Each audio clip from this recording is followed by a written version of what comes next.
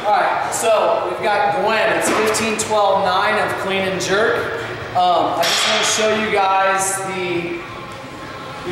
what we're going to count as a rep and not a rep and where our rest can be.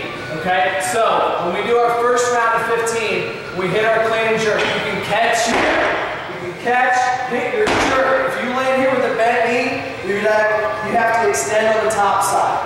When you come back down, you can rest here, and then touch and go.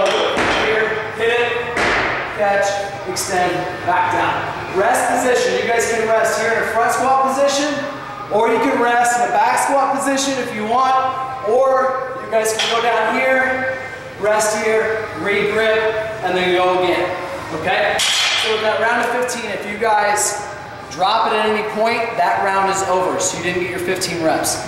Rest, hit your 12, and then go from there to your 9. If at any point you get done with your round of 15, you can take as long as the rest as possible that you want for your round of 12. And talk about weight.